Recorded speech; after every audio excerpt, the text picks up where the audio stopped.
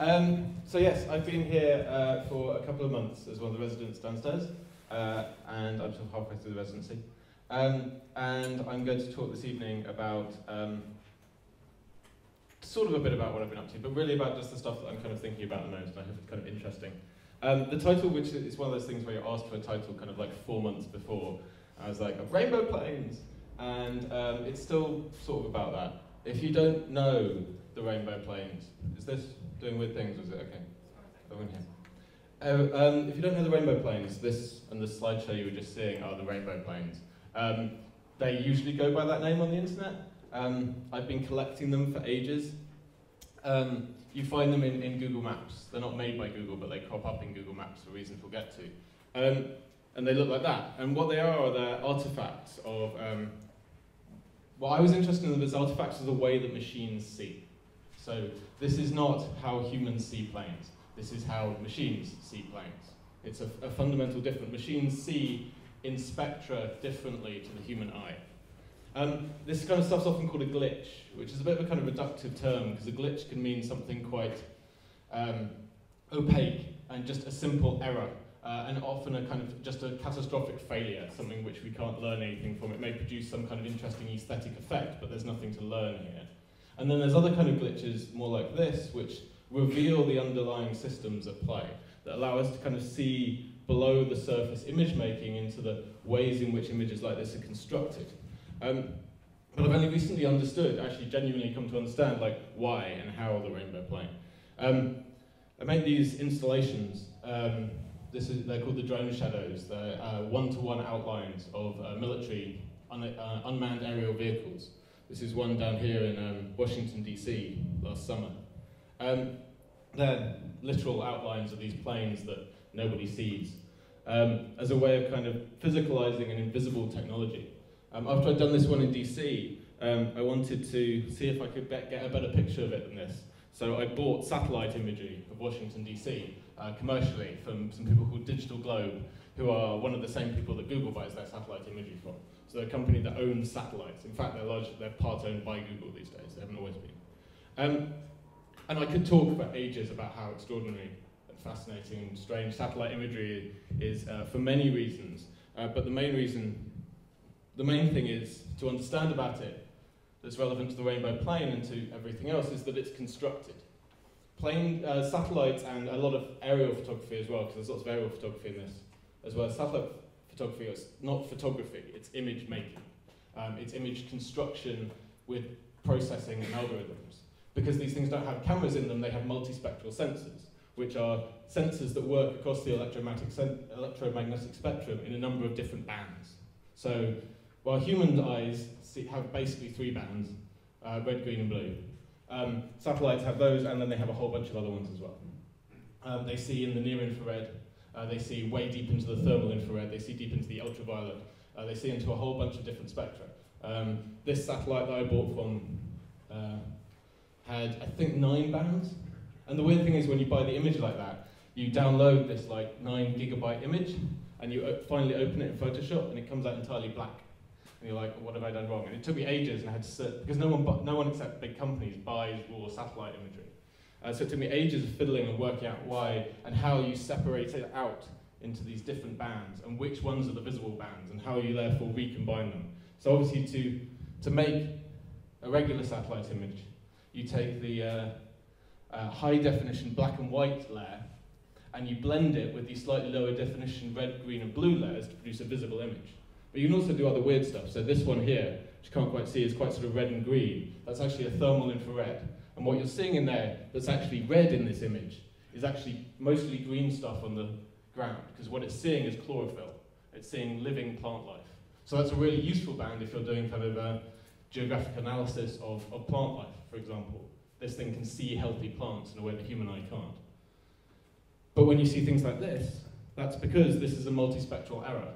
It's combined the red, green, blue, and high-def black and white images, but because this plane is moving so fast relative to the satellite on the ground that the satellite's focusing on, it produces this shift.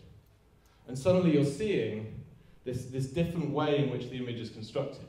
And so bringing that through from this kind of intimation of machine vision to an understanding of how that image was actually constructed kind of a knowledge that I generated through kind of investigations into other areas feels kind of really key to me. Because I'm interested in kind of computer-generated images in all kinds of places. One of my other great obsessions is architectural visualization.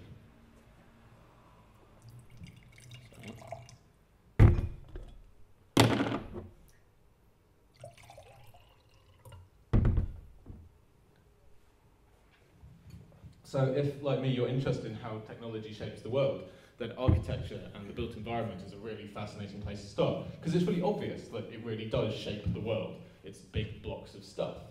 And yet it's largely constructed through softwares, increasingly. And these softwares are increasingly coming together into single systems, or at least single workflows and connected systems. You have a thing called building information modeling, which combines visualization softwares with CAD softwares with a whole bunch of other things to provide kind of a single complete software process from the conception of a building to it being built and then its maintenance afterwards.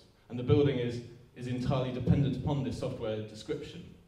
And what's weird about those things is that you're combining a design process with the image-making process. And the image-making process becomes incredibly important part of it. You know, which is why you see images like these, which I'm sure you've all seen on building hoardings all around London and elsewhere. Because as the architects, hopefully, quite often just planners rather than qualified architects, generate these architectures, they generate images along the way, and those images go a long way to deciding, you know, how things will be built and how we'll understand them. I've been fascinated for ages in the people that you see in them. They're always partying on their balconies. The thing about these image-making techniques is that they shape the built environment just as much as the design process does. Because at various stages, these images are shown to planners, they're shown to prospective clients, they're shown to kind of other stakeholders in the scheme, and they shape their take on it. And so how you construct these images has a huge effect on how the built environment works. For example, something like, well, an architect that I was speaking to, sorry, an architectural visualizer that I was talking to, called lorem ipsum architecture. So lorem ipsum is the kind of random text that you can generate on a computer to fill space. Well, architectural visualizers have lorem ipsum furniture and fittings as well. And they'll fill a space with it in order to show a thing to a client, and the client will go, oh no, I really like those green hoardings or that street furniture, and that will end up kind of coming out into the world, even though that's really an unintended consequence. And trying to understand these processes, I always tend to fix kind of on the people in them, because they're endlessly fascinating. This one's an anomaly, actually. This is, well, this is a development, some riverside development in Rochester in Kent. But that's weirdly Kate Beckinsale and her family out for a day's walk, and I believe this is one of the Olsen twins. Someone got bored in the office that day. The Olympics was a really fascinatingly rich source for stuff like this. They went kind of full-on, kind of mega-inclusive. You've got a same-sex couple there, you've got this brilliant guy in the middle, you've got these kids, you've got this incredibly sort of domestic set of ducks flying through the sky, which I really like. Some are just kind of really plain weird. I've collected thousands of these. You get these kind of weird toxic plants or fountain things. There's always kids playing. Like that's a constant. You get these kind of repetitions of urban design that are fairly obvious. You also get these slightly creepy moments, slightly disturbing imagery that appears. Sometimes you get this slightly different attitude or kind of awareness peering back. But as all these things, it's just this kind of exercise in paying attention to looking at the kind of, you know, the other things that are being constructed along here, alongside the built environment. When you stare at them a long time, you start to have feelings about them. And I know architects have these as well. I have friends who have stories around some of these people. They put them into the images and they have their ideas about the lives that they live. I always think about this couple who feel like some kind of nice middle-aged couple who come in from, you know, outside London and sort of stumbled into this great metropolitan development and kind of aren't really sure what it might involve, kind of digital migrants. But you also notice something else when you study these people. You see them recurring. This guy, for example. And the reason that they recur is, of course, that there are stock libraries of this stuff. There's loads of these people. And you can go and find them. This is a set that's almost 10 years old now, guys called Real World Imagery, who sell high-def people you can put in your architectural visualizations. It turned out that this set was, when I started investigating, it was incredibly common. Every architect I knew had used this particular set. Basically because it was one of the earliest high-def sets, and it got out. So you're supposed to buy it, but it got pirated endlessly. Everyone got a copy of it. And it was years before other things started to replace it. So, you know, these textures, these stock people, you see them everywhere. Like take this guy, for example, here, in the white suit. That's him on the High Line in New York, just in front of the new Whitney Museum. Or these guys here, that little bunch of group walking along. Here they are coming out of the new Leadenhall building, the cheese grater in the City of London. Or these two, can you see this little pair of guys walking along there? Here they are at Waterloo Station. Except, hang on a minute, because something really weird happens. They're slightly different to the guys in the stock photo, and I don't know when their heads were swapped. I don't know which one of these, this is from the set and this is from the billboard, and I don't know who's going around swapping the heads on them. Or the complete weirdness of this guy, who's both of which, he's from two different sets, one of which is business people and one of which is people on the weekend. But they've obviously swapped his heads, and I don't know why. And I got so into this set of images, I then got really bothered that someone was messing with them, that there's something else going on. It was starting to look like this world of these people that I call the render ghosts. It was starting to look like it was kind of as weirdly constructed even as the world that it was generating. It was weird constructions all the way down. But it bothers me when I kind of find things like that, because I know this is constructed by people and software, and people who make the software made by people. There's intentionality embedded in this stuff. There must be a history to these things. They haven't come out of nowhere. The world is not a terrifying, confusing place most of the time. And it's certainly understandable. It should be legible to us if we can think hard enough about it. We should be able to kind of read the intent that's encoded in these technologies. We shouldn't just throw up our hands and go, ooh, the world is so complicated and doesn't move fast these days. It's not good enough. The company behind these stock people is called Real World Imagery, as I said. And according to their website, which actually went offline about a few months ago, but I've been slightly obsessed with this for a while, that is this here. It's on a place called Grand Avenue Northeast in Albuquerque in New Mexico. It's a residential address. I emailed the company several times asking them about the source of these images, and they never replied. I phoned them numerous times. The one time I got through, as soon as I asked, like, so tell me about the people, they hung up on me and stopped. They refused to talk about it. They were very uncomfortable talking about it. So I started looking for the people directly. I've got this website where I've tried to collect as many of the people from that set together in order to find them. And I figured that if this company is based in Albuquerque and these are just regular people walking down the street, maybe they're all from Albuquerque, right? Maybe these guys just went out with a camera one day and snapped a bunch of these people in the late 90s and, you know, collected these images and been selling them ever since, which is possibly why they don't want to talk to me.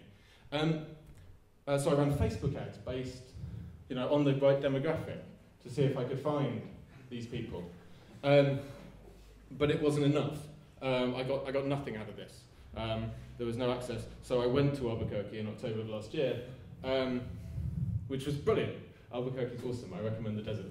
And I ran newspaper ads in local newspapers, and I put up signs all over the town. And I did go to that house that I showed you, but it was locked up and there was no one there. And I was like running to this dead end. But to be honest, you know, as soon as I got there, I knew I was in the wrong place. The thing you only learn by actually going there. These people are not from Albuquerque. They're not. It's the wrong style of dress. It's the wrong kind of ethnic mix. There's a whole bunch of stuff you just feel when you get there. So New Mexico is a very strange place, actually, in lots of good ways, but it's not where these people are from. And then I got chatting to a guy in a bar one night who turned out to be a local journalist who'd been doing a lot of work on local civic corruption and had access to lots of weird databases about company information. And he showed me that Real World had only moved to Albuquerque in the mid-noughties, and these photos were taken before then. It appears they had an office previously in Las Vegas, so maybe I'll go there next. But like one crazy trip at a time. But so, you know, what was I going to do? I was in Albuquerque. I come all the way to this desert in southwestern United States, and I was like, I knew the thing I've come here for is not here. So I was kind of a bit of a loss and didn't know what I was doing myself. The other big thing that's kind of from New Mexico, if you know this history, is the nuclear bomb. This is from the Museum of Nuclear History, which is brilliant, but it's really terrifying. It contains a lot of bombs, and it's kind of amazing we didn't totally destroy ourselves. It's kind of unimaginable what going through this museum that we didn't blow ourselves up. But one of the reasons I'm fascinated by the bomb is its history, and particularly the connection of that history to contemporary digital technologies. So, you know, if you know this stuff, then we basically developed the first digital computers for kind of pre-World War or interwar targeting and munitions and artillery.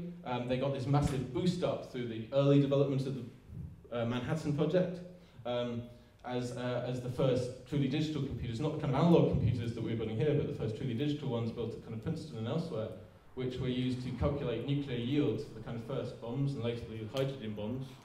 And also there's this kind of, it's a bit more apocryphal than people like to make it out, but there is a link between the kind of decentralization of command and control centers that happens kind of post-war during the early Cold War and the development of the internet. They're both defense research projects along the same lines. It's not quite as neat as people like to make out, but for me the two things have always had this really strong connection. And so I thought, well, I'm at least, you know, so the heartland of the bomb feels to me a bit like the heartland of the internet. And as I was there and I couldn't find the render ghosts, I decided to take them with me. So I printed out a couple of bigger ones, and we went on this kind of road trip through the desert. And we went up to Los Alamos, which is the home of the bomb, right? It's the town they built in order to develop the nuclear bomb. And it's where they did a lot of this kind of digital computer development, and it's where Los Alamos National Laboratories still are, which still do a huge amount of computer science research, all this kind of thing. It felt like kind of bringing one bit of the internet back to kind of meet another bit of it. It was a weird trip, as you can probably imagine. And I'm still trying to work out what was piecing all this stuff together.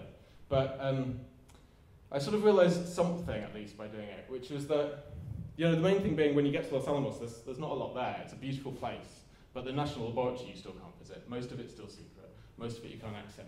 And it's not the thing anymore, right? They developed the bomb there, but it's not the whole of the history. It's this tiny, tiny, tiny little piece. And you know, it's a bit like when I've tried to visit data centers before to try and like find the internet. That's not how it works. You can't like go and sit at the center of it. The internet is kind of like history, and history is kind of like the internet. It kind of happens all over. And it happens at this kind of other level. It doesn't happen discreetly in certain locations. And all the time, all the work I've been doing over the last couple of years has been this thing of trying to come up with new metaphors for the internet and for network technologies and for what I just always refer to as the network, which is like us and the internet, right? The combination of those two things, looped and cycled together. And all the time I'm trying to come up with better metaphors for that so we could talk about it better, because I don't think we talk about it very well. And I kind of felt coming here that what I was trying to find wasn't like a better explanation for the internet, but like, maybe I should be using the internet as a better explanation for everything else. It's like, why have we built the internet? Well, maybe we've built it as a tool, like the tool that we need now, the thing that we don't know what to do with it yet, but it's actually like this kind of supra model of everything we've got to at this point. This weird machine that's kind of generating all of these new forms, we can then take and apply back to other things in turn. And if we're going to learn from these digital practices, we're going to try and understand them and kind of refer them back to the world, then we're going to start seeing more of these kind of disturbing echoes and commonalities between processes in the digital world and processes in the real world, like the term render, of course. Architectural renderings, computer renderings, and other forms of renderings, renditions, the forms by which people are moved through different states, just as kind of digital files are moved through different states, transferred from one place to another, allocated names and addresses. You can easily see the way in which digital technology is kind of doing this to London, of course, by going back to those renders again. The renderings, actually, when you look at them again with fresh eyes, they even more strongly kind of betray these intentions. This one's from, you know, Whitechapel. It's a building called Cityscape that's right on the corner of Commercial Road in the centre of Whitechapel, right? And it's this kind of exclusive new address, luxury apartments, the full deal, this kind of, you know, amazing champagne balcony thing as ever. You know, it's built on top of parts of the old Petticoat Lane estate. There's no affordable housing, there's none of that. We know this kind of gentrification, it's weird to see it being constructed through these kind of imageries. Some are even more explicit. This is just up the road in Hackney. If you know the kind of weird fashion quarter that's being generated up around Hackney Central, it's called Hackney Fashion Hub, and it's worth kind of, well, looking at, if you see there's these kind of designer outlet stores now, they're planning this huge, vast development. But if you look really, and there's all these promises of new jobs and all this kind of stuff, but if you look closely, you can see exactly what's going on. So like, you know, there's kind of these ratty buildings. This is the new building, and there's kind of rattiness going on down there. And then if you kind of zoom into this thing here, you see how it all gets kind of tidied up with kind of like nice mature growth trees that aren't there at all. But also with, you know, a Range Rover and a Mercedes. We're beyond just putting in like virtual buildings now. We can kind of slap over these virtual cars, and, you know, why not put in a businessman, you know, kind of on his mobile phone. And if you look closely, kind of down the end of the street, you can see like an actual person just kind of disappearing, or slowly being disappeared. Which for me kind of mimics the way in which so many Hackney residents have been kind of displaced, disowned, failed and ignored by these systems in kind of recent years. These renderings make me think of all the ways kind of people themselves are classified and controlled by these technologically augmented systems. And it was while I was thinking about all of that that I first heard about a guy called Issa Muaza. Sorry, Ifa Muaza, even though The Guardian gets his name wrong. Ifa was a asylum seeker, failed asylum seeker. He came here about 5-6 years ago. He overstayed his visa. He went underground for a bit, and then when they detained him and tried to move him out, he went on hunger strike. He's still fighting his deportation. He claims that he's under death sentence from Boko Haram, who are the really nasty Islamic militants in Nigeria, and that they'll kill him if he goes back. So he went on hunger strike. And it was when he'd been on a hunger strike for about 100 days that they tried to deport him for not the first time. And there was this weird story in the paper where he'd been on this kind of failed deportation, where they tried to fly him to Nigeria, and Nigeria had refused to allow the plane into his airspace, so it diverted to Malta, where it stayed for a few hours, got into a fight with the Maltese authorities about the legality of them landing there, and then flew all the way back to Britain. So there's a guy who was seriously ill, MPs and people campaigning for his release, or at least proper medical treatment, who'd been flown on like basically a 24-hour trip around Europe in this kind of desperate attempt to get rid of him. Not only that, this has happened apparently on a private jet, which is apparently how we're deporting people these days. And I was kind of fascinated by this, but also there were all these kind of weird bits of this story, like a private jet. Why does the Home Office have private jets for deporting people, this kind of stuff?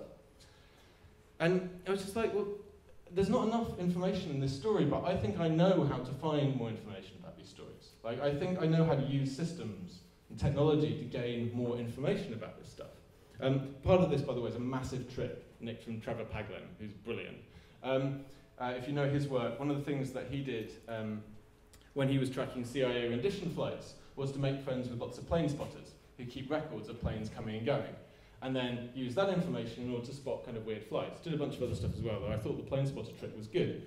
So I joined the Google group for Luton Movements, which is the plane spotters who hang out at Luton Airport, which apparently, according to the Guardian article, is where this plane had gone from. By the way, plane spotters, I thank you for your work, but they're as strange as you might imagine. They kicked me out of their group as soon as they found out what I was doing, because apparently they don't want to know who's on the planes. That's not what this is about. They just like the planes, okay? Like, nothing else is their business. They do get a lot of harassment from the police, I imagine, so I think there's a reason for that, but still, they were not happy. Anyway, I looked in Luton, couldn't find anything at Luton. But luckily, turns out there's also plane spotters in Malta. Malta's a much smaller airport, they don't get a lot of private aircraft. So, like, wherever he is, one of the, oh no, this was from another day, I didn't get a screenshot. But anyway, jumping straight out of the middle of this one for the right day was this private jet, with its, its affiliation and its registration number. And getting the registration number is the magic bit, because then you have a unique plane. Because then you can go to a site like Flight Radar 24, right? Which is a freely available site which allows you to see basically all the planes in the air at any one time, because they've all got ADS-B beacons in them, broadcasting the location. And it also stores this information, and you can access it free for days. So I was able to pull up the flight path of this deportation flight. And I was able to see, what company it was. I was able to see this kind of crazy flight that it went.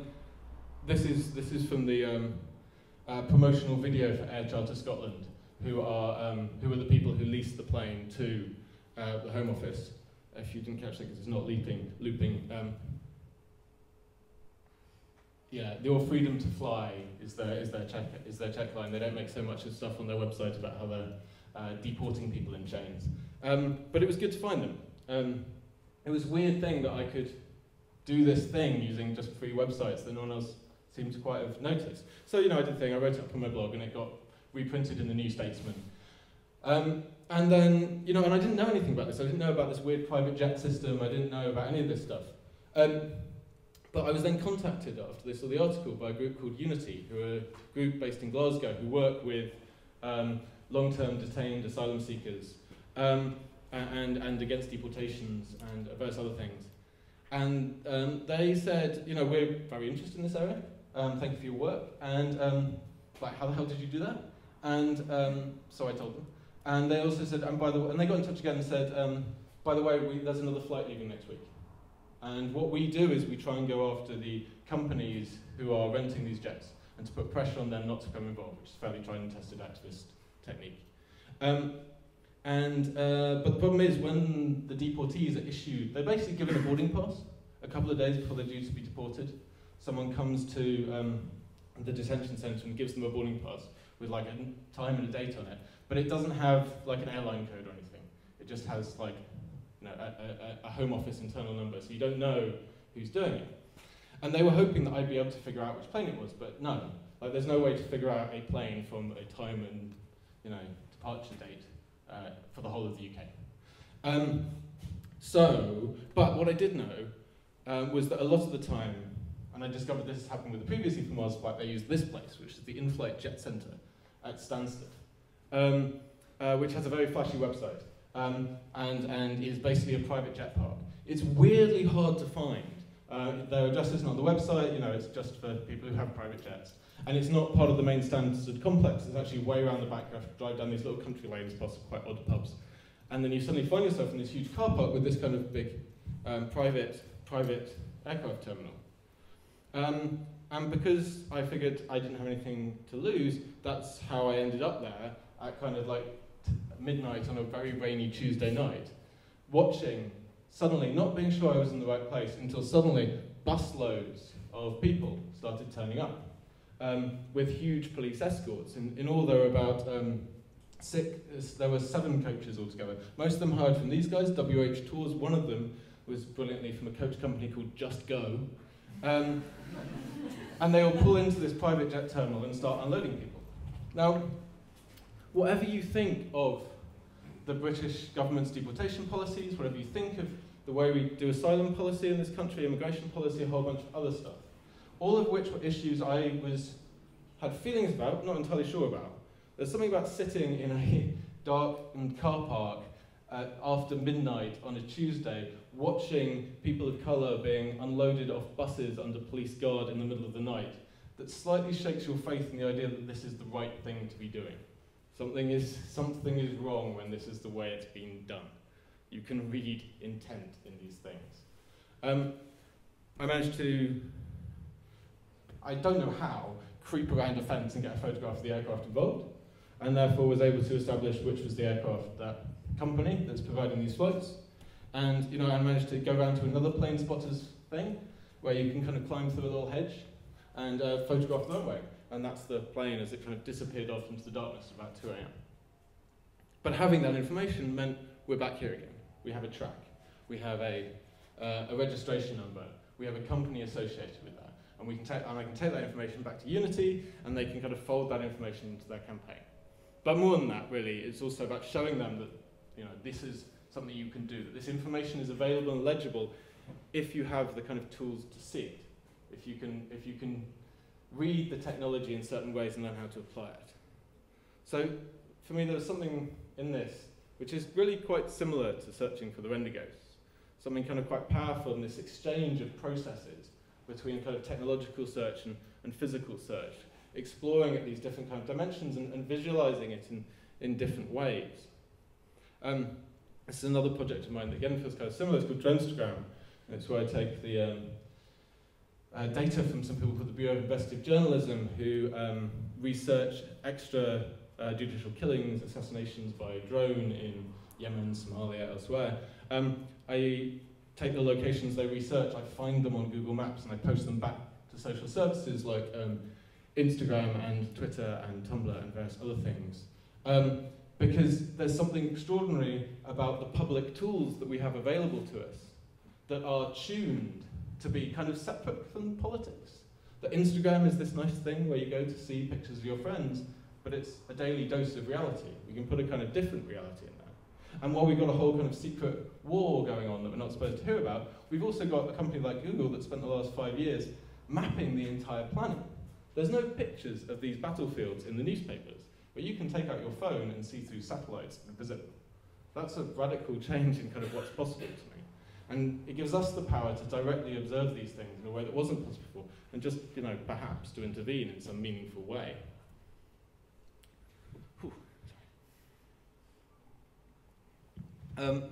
Last summer I was doing a bunch of journalistic work, pretty much straight up. I was writing for a news site about ANPR, automated number plate recognition, which is basically cameras that can read your number plate on your car, right? I was really interested in it because it's massive. It's a huge, huge surveillance network. We in Britain invented ANPR. The police absolutely love it. They really don't like talking about it, but they love it. They won't even tell us how many cameras they've got. They certainly won't tell us where they are. But they do have, they're putting it all over cars now. If you see these guys, ANPR interceptors are around in London. But you'll also just see them on regular police cars that have these little black cameras on the back. They're recording everything, license plates of every car that drives past them. They've also got thousands and thousands of these stationary cameras all around the country.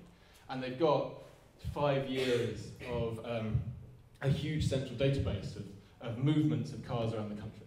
So they're tracking, as much as possible, all vehicle journeys all the way around the country. It's kind of this huge thing. I just found it kind of extraordinary when I first discovered it, so I started researching it more. And while I was working on this piece, last summer, suddenly all the NSA GCHQ stuff came out, which is all about the same issues of database, algorithmic surveillance, blanket information gathering. It's the same issues. And this stuff felt quite kind of provincial by comparison. It's kind of what the West Midlands police are doing. It's not exactly the NSA. But I still thought it was worth investigating because it felt also like something we could talk about. Like the NSA GCHQ stuff is so abstract, so vast in scale, so planetary in scale, and so invisible and intangible that it's sort of impossible to have rational discussions about it. But this stuff, you can like point to a camera on a pole and go like, that's a sensor, that thing is watching you, and that building over there is the one in which the kind of police are doing, or you can watch one of these cars drive past you. That somehow makes it possibly easier to talk about. Like, there's a tangible thing we can point to, which is always the problem when you're talking about technology. But here's what I really learned from studying that ANPR stuff, is that I know from technology and working in tech that if you want to understand a system, then you need to kind of read its rules. You need to get as close to the code as possible. You need to kind of reverse engineer it to get deep into it. You have to become literate in it. It's the only way. So I read a lot of legislation. I wanted to know exactly by what rules this vast surveillance system was legal. Because it obviously was. You will say this for them. Most of the time, the government police, they do obey their rules, but they also write them, which is why they write stuff like this. So the two main rules covering surveillance of this kind are the Data Protection Act and the Regulation of Investigative Powers Act, the DPA and RIPA. They love their names. And both of these acts are designed to protect your personal data, to protect you from all forms of surveillance and information gathering and all this kind of stuff. The DPA is largely for kind of protection from kind of companies and councils and that kind of stuff, and RIPA is basically for the police and the security forces. And it says, this is what personal data is, and this is how you have to process it, and this is what you're supposed to do with it. And it turns out, of course, if you read both of those pieces of legislation, they both contain some very specific exemptions for vehicle data. This is the wording in RIPA, where it says, it has pages and pages of this is what personal data is, this is what private information is, this is what you can't do. Oh, and by the way, vehicles don't count, right? Which is, let's face it, kind of counterintuitive. And I read a lot of kind of law stuff around this, and you get quite senior judges, when they talk about what the law is, they basically say the law is by and large what seems reasonable to the average person in the street. That's basically what it's heading for. And this doesn't feel reasonable. It doesn't feel right that your car is not identifiable to you. But that's what's in the law, right? And that's been sculpted specifically to allow this specific technological operation. And you just get this feeling that it's kind of possible to perform a kind of like brass rubbing on the law, right? That we're kind of, by really close attention, you identify these kind of gaps or divots in it, into which something that we haven't yet seen would be so kind of adequately fit, so perfectly put in. Like, this is deliberate. It's that same intent over and over again. But you have to get really close in to see it. A lot of my ideas about this, which I mentioned briefly, were really inspired by a project called Subplan by a couple of civic planners and architects, but they work for Croydon Council, called David Knight and Phil Williams, a project that came out of a summer school at the AA, called Subplan, where they performed a kind of close reading on the planning laws. And what they were basically looking for was the permission that we already have. So if you want to do any kind of work on your house, there's very careful laws about what you're allowed to do, right, and what requires planning permission. So they looked at all of the laws and they figured out what they could do without getting explicit planning permission. For example, if you've got a very crowded house, you can't build an extension out the side of it, very much without quite a lot of permission. Turns out chimneys aren't regulated in the same way. What's a chimney? Could you build a chimney that's actually kind of storage device? And what they do is they generate all these kind of insane structures, essentially, kind of garden-filling greenhouses that are kind of snakes, and all this kind of weirdness, just to point out at the space that is available to us within these regulations. And what they're doing is they're pushing back at to find the shape of this thing, right? In computing terms, in programming terms, we call this fuzz testing. Fuzz testing is basically when you throw a shit ton of random variables at a system and see where it fails. Instead of trying to construct a perfect system, you construct a system and then just kind of feed it as much stuff and many different shapes and objects as you can and see where the edges of it are. The drone shadows made me think of kind of fuzz testing as well, with only one variable, admittedly, but it's the same kind of testing of those limits, of poking at the thing. This one's in Brixton, but when I tried to draw one in Brisbane in Australia last year, the state government stepped in and blocked the installation. And it later became clear that this was because Australia's a bit nervous about drones right now, largely because they're in a series of high-level negotiations with the US to buy them, so that they can use them to enforce their highly contentious, in turn, immigration policy, by which they patrol the sort of edges of their ocean territory and try to prevent asylum seekers kind of getting to land, and then they offshore them. As you might well have read in news in recent days, it's sort of become a very present issue. So that they were kind of tense about this, right? And they didn't want me to draw a drone. They didn't say that was the reason, but they don't like pictures of drones right now. But the thing is, what it took me so long to realise is that drone shadows aren't just like outlines of planes, right? They are diagrams of political systems. By drawing them, we're kind of casting this light on these actors who would prefer their actions weren't made so clear. And in that way, it's also another kind of rainbow plane. In understanding how it is made, we kind of understand the world that has shaped it in turn. This is the letter that was obtained by the Bureau of Investigative Journalism from the Home Office. And what it details is the deprivation of citizenship of a guy called Mohammed Saka. Saka was born and brought up in North London, but in September of 2010, the Home Secretary tore up his passport, and in February of 2012, he was targeted and killed by a US drone strike in Somalia. Cynics would say there was a connection there.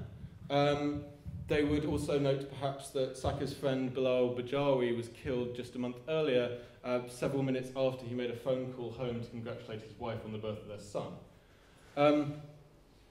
Whatever you think of the British government's intention of its increased use of powers such as this, you can certainly read the intent to do it in the code again.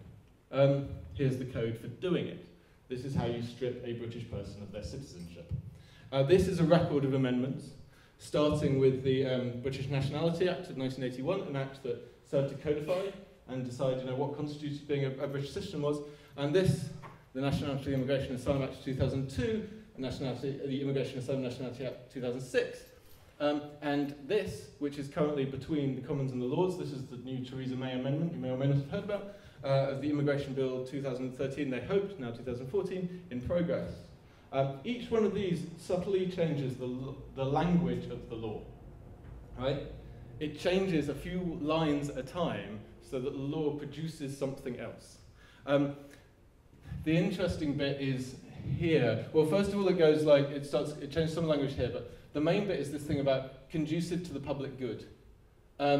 Conducive to the public good they thought would be enough, because it was substantially stronger than earlier language. Conducive to the public good allows them to strip some of their citizenship as long as it doesn't leave them stateless, right? So you can remove someone's citizenship only if they have dual nationality. That's weird because lots of those people have that nationality only by kind of default, i.e. they have a right to that other nationality. They may, like Mohammed Saka, never have taken it up. But technically under UN law you can't leave someone stateless. However, under UN law, and this is the United Nations Convention on Statelessness of 1981, 1980 I think, you can render someone stateless if they've done something that is prejudicial to the vital interests of the state. So, here we go, 2014, they may remove it, has conducted him or herself in a manner which is seriously prejudicial to the vital interests of the state. It's kind of alignment of language, an alignment of the code. But it's basically an exploit, right? It's figuring out an example of the ways that these overlapping layers of law or code can be re-engineered to produce different outcomes. From an act designed to kind of safeguard the nationality of British citizens to a document that's designed to expel them. That's what I mean, again, about reading intent into these systems, performing this brass rubbing, finding these kind of voids and inceptions within law and code that reveal them to be kind of frameworks of intent. And I like frameworks. Frameworks are good things. That doesn't have to be a bad thing, necessarily. This is something I made back in 2010, called the Wikipedia Historiography. It's a book of and about Wikipedia. The thing that's awesome about Wikipedia is not just that it's kind of a repository for all human knowledge, or might be, could be, is designed to be. It's also a framework for how we construct that knowledge, right? The ways in which the Wikimedia software encourages you to contribute, shape the work, format it, shapes the kind of knowledge that is produced by it. That's a fairly obvious point, but one of the other things that Wikipedia does is allows you to see that framework very clearly. The Wikipedia historiography is not an article, it's not a set of articles. It's a single article, the article in the Iraq War, but it's a history, but it's a changelog. It's a history of every edit made to that article over an 8-year period. It shows the bones of that framework. It shows how that article has come to be, how we've constructed the Wikipedian cultural version of the history of the Iraq War. Not just a final version, but an argument in process, culture itself. Endless arguments over what will constitute our kind of cultural remembering of this thing. And it's possible because it's a transparent and actionable and open source tool that allows you to go into it and pull out its own history. It's been deliberately constructed that way. Would that more of our civic frameworks were constructed in such a way? Or, perhaps that's how we need to be designing them. I'm currently talking a lot to these guys who are great. This is the Campaign to Stop Killer Robots. They have an awesome name and they're very serious people. It's a coalition of over 100 NGOs, non-governmental campaigning organizations, people like Amnesty, people like Human Rights Watch, and many, many more. And they're addressing the issue of autonomous weapons, right? Which is not really this guy.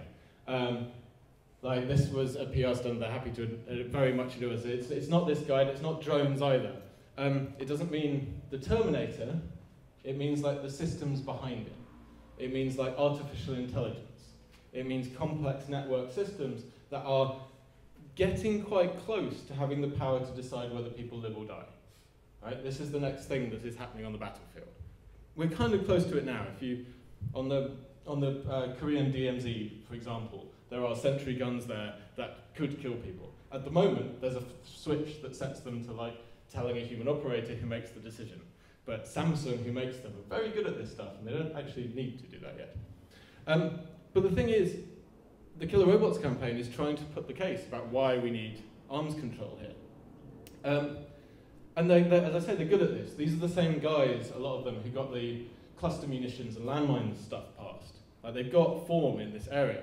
But the problem is simply talking about this stuff. Like, how do you explain to people what these issues that we're concerned about? Because you're running into the same problems as everyone else who talks about technology. You're talking about something immaterial. You can't point at it, it's hard to draw a picture of it. It's hard to communicate what an autonomous system is without, turning up with a silly mannequin robot. History is instructive here. There's something called Article 36 of the Geneva Conventions, which was added to the conventions in 1977. And what it does is it mandates research and assessment of new weapons to ensure that they conform to the existing rules of war, appropriate, proportionate, won't kill too many kind of innocent bystanders, that kind of thing. There is an approval process for new weapons, and it's encoded in the Geneva Convention. Of course, it's more complicated than that. It didn't do its job well enough, it was too easily ignored. So in 1980, they added something, and I kid you not, and I have to read this book quite carefully. The United Nations Convention on Prohibitions or Restrictions on the Use of Certain Conventional Weapons which may be deemed to be excessively injurious or to have indiscriminate effects. That's the Treaty of 1980. In 1997, we finally got the Ottawa Convention, which is officially known as the Convention on the Prohibition of Use, Stockpiling, Production and Transfer of Anti-Personnel Mines, and on their destruction. So that's the landmine stuff that was added as a further addendum later. Right? That took 20 years of argument.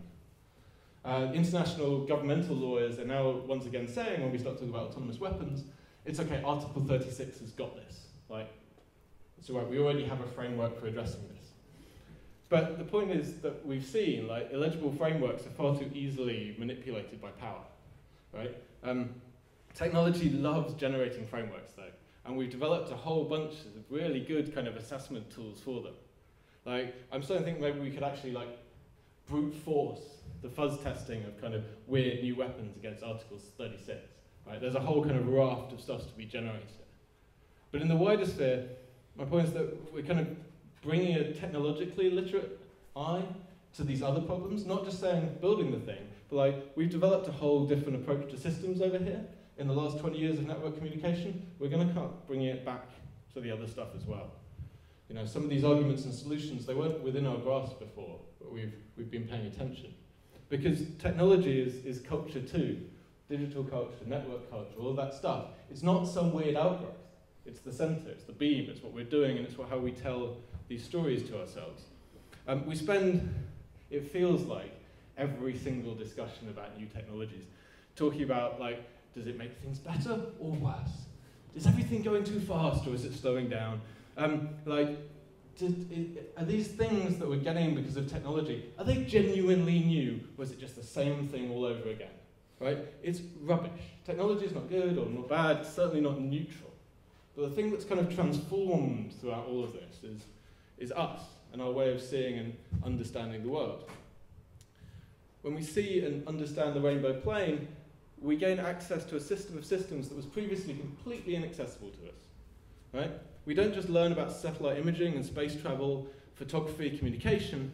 We're engaged in the study and critique of the systems that generate themselves, the crucial social, legal, political, moral, technological systems that generate the world around us. So, as I asked the render ghosts, as I realized in Los Alamos, when I asked that question, like, what is technology for? What is the network for? It's for addressing this world, revealing it, and therefore kind of potentially, possibly changing it. I'm done. Thank you very much.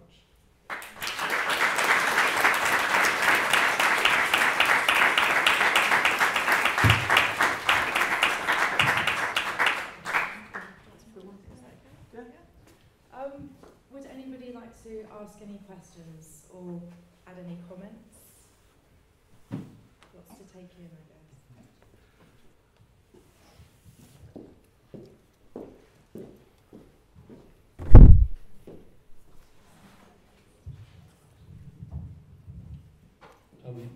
James, you spend a lot of time, I think, trying to make technologies more legible or at least more visible to people.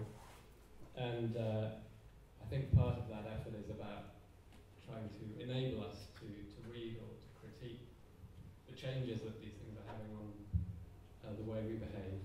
How optimistic are you that the kind of ethical, our critical ethical faculties around these technologies will catch up with the kind of legal and practical processes that you've described?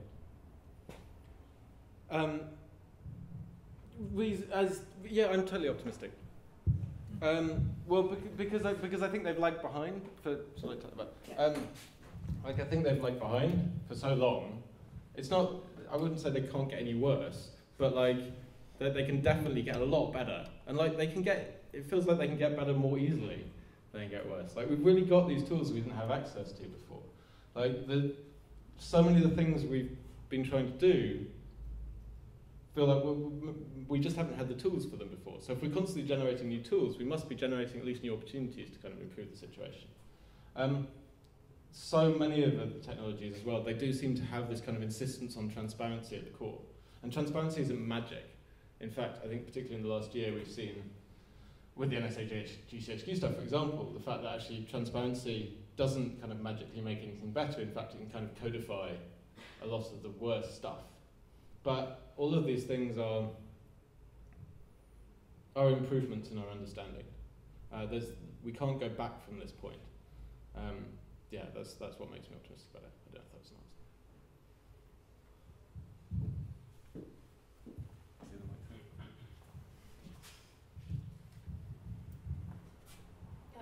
I really like that your work seems to be, some of it anyway, exposes the fact that a lot of this stuff is open and out there. A lot of this data is open already when people think that it's closed and hidden. So this idea of transparency, it's like unintentional transparency is out there. Do you think that I'm from the Open Data Institute, so we're sort of advocating this already, but do you think that there's a lot of data and information that's available that people think isn't, and that the fear of opening up data is maybe not necessarily, it maybe shouldn't necessarily be there because a lot of stuff is open already, we just don't know about it. So it's about understanding.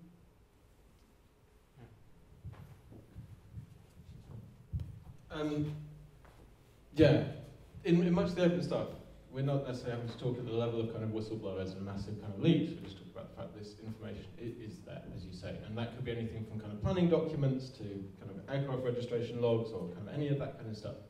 The first and obvious point is that we have access to that stuff now. Not always. Sometimes you have to go to a building and you have to ask someone for a piece of paper and all that kind of stuff. Surprising amounts of it are online, but that's the kind of, and, you know, it's searchable and all that kind of stuff. That's the kind of obvious stuff. I think for me though, again, it's about this attitude that becoming literate in the technologies kind of engenders. It gives you this kind of sense of power. Power as in confidence in order to do things, to go and look for things, to go and ask for them. It's not necessarily that,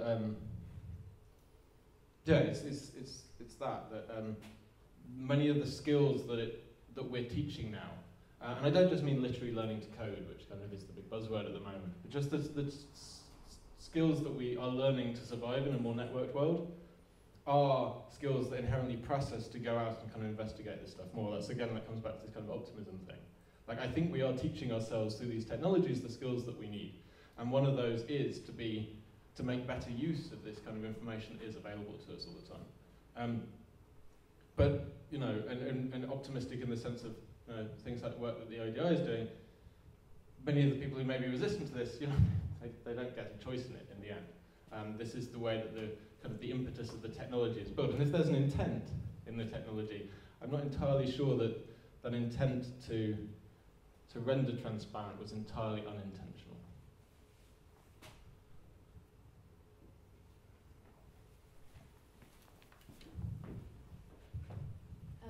I wanted to ask whether you feel that making the Iraq book, which is a book, you're generating an object out of something which is without an object in a way. It's just what does rendering it into an object, and especially technology which is prior to the technology we're talking about, like a setback, what does it add to the idea that you're trying to suggest?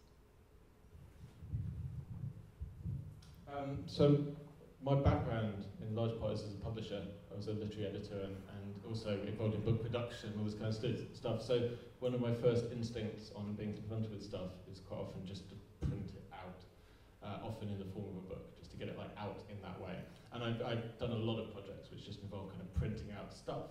And they've largely been about printing out intangible stuff, printing out data, printing out this contents of databases. The Wikipedia book is like, it's a really weak hack. Like it's not sophisticated, it's not clever. It shouldn't be necessary, but like there's still kind of a big old animal brain in there that's struggling to conceptualize the weight of this stuff. And I don't think there's anything wrong with using like the tools and the objects that our brains and our bodies are more familiar with to make those points. We have to be careful, you know, which of those metaphors are useful, because some of them may be harmful, many of them may be harmful. But at the same time, you know, a book is a measure of information. You know, we understand its weight, its heft. We understand also, I think, was particularly for me, the work that it's gone into it. Like we value it not just as a quantity of information, but as a quality of information. So I hope in that work I'm making quite a directed point about the value and the amount of the information kind of contained in here. I've probably done other ones with books that are a bit more flippant than that, but I think with the Wikipedia book it holds.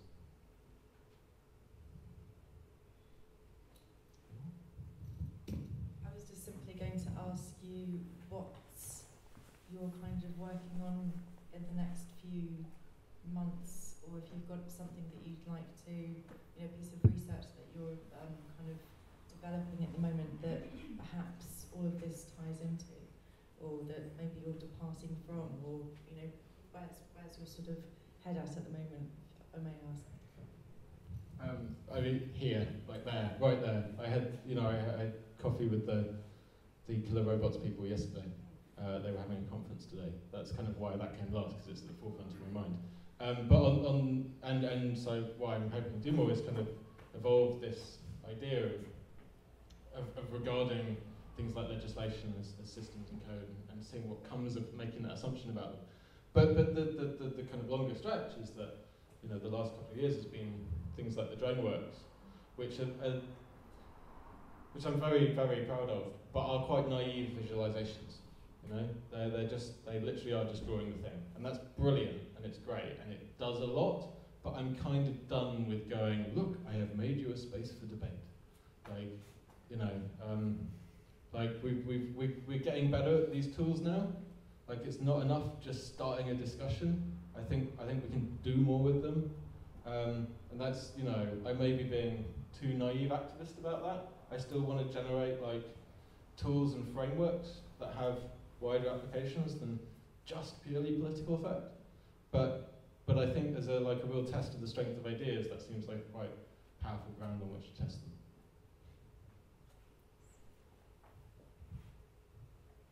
Should we go to the bar? One more.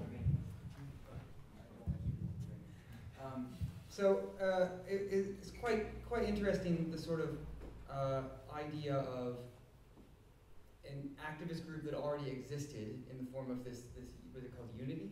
This group that came to you about the immigration stuff, and their interest in accessing data that ostensibly is already open, and it just makes me think about the difference between sort of open and available and actually accessible to everyone, right? And I just wonder if you have any thought about how we get from there's lots of stuff on the internet to people actually know it's there, know how to get to it, and actually make use of it, right? Because why does it take a strong narrative for a group that really wants this sort of data to be able to know that it's already there, right? And so, I mean, how can we short circuit that process for the next thing, right?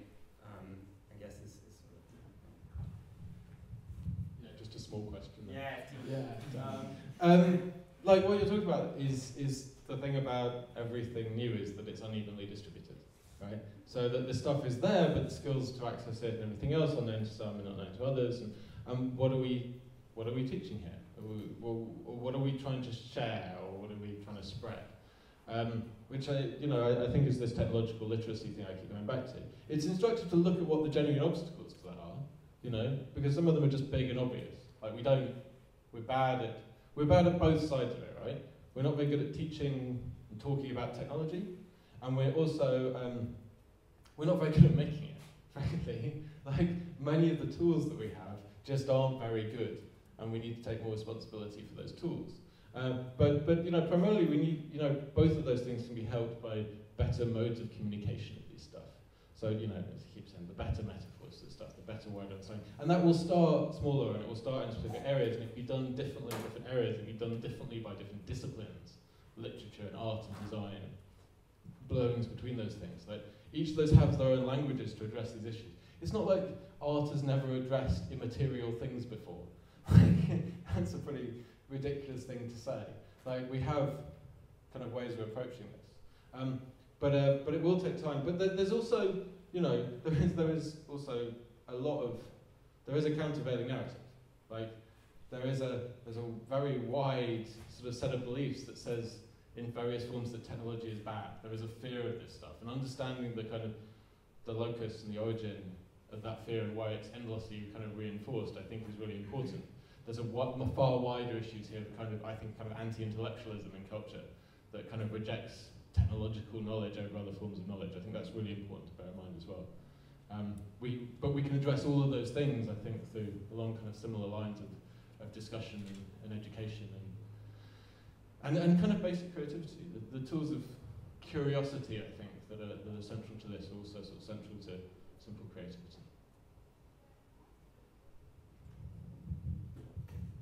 Well, thank you very much, everyone. I think a lot of food for thought, but if we could carry on our conversations down in the bar, that would be great. Thank you very much.